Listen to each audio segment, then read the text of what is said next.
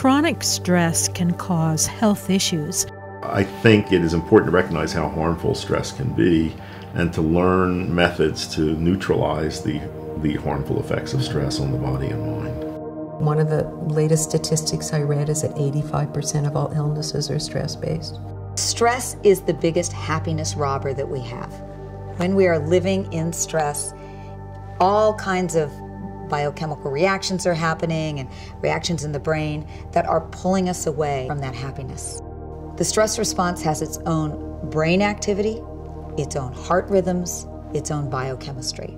So does the love response. When you're in that love response, you have different brain chemistry, you have different heart rhythms that go into what's called heart coherence, and you have just a whole different biochemistry. When we talk about heart coherence in the body, we're really talking about the heart and brain being in sync. Okay. And this is something we can quite literally measure. And we tend to think of the heart as a metaphor in emotion. It's really, it's not. It's literally very much involved in actually creating how we feel. And it's why our emotions are reflected in the rhythms of the heart. We can tell with about 75% accuracy what somebody's emotional state is just by the heart rhythms.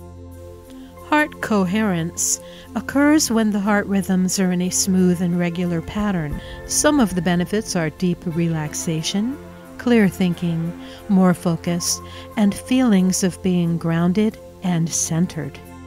When we are feeling angry or frustrated for just 5 minutes during the day, it will affect our immune system for up to 6 hours, but when we're feeling love and joy and happiness, it can affect our immune system for up to 6 hours.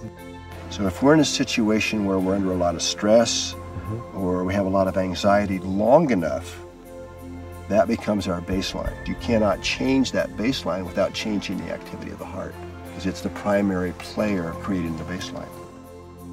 Heart coherence is a rapid way of establishing a new baseline. So maybe we're in a traffic jam. To replace that anger, right, we do the heart-focused breathing. And step 2, another technique called quick coherence, has a profound shift on our physiology. And that starts adding energy instead of draining energy.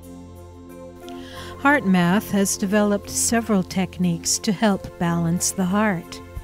The quick coherence technique is one way of engaging the power of the heart to transform stress. First, focus attention in the area of the heart.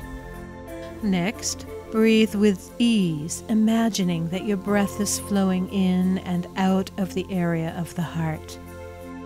Next, recall a positive feeling, a time when you felt good inside, or find a sincere attitude of appreciation. Try to sustain this feeling.